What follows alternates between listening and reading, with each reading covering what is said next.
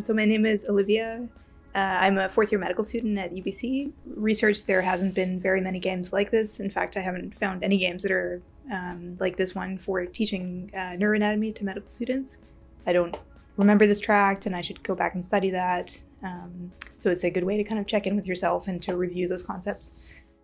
So I think this game is a super cool idea, and so I think it's a really unique concept. And I think it's super fun to play and a really good way to kind of test your neuroanatomy knowledge and also to use it as a study tool. I'd like to compete with SFU. Okay, my robot is, I called him Robbie.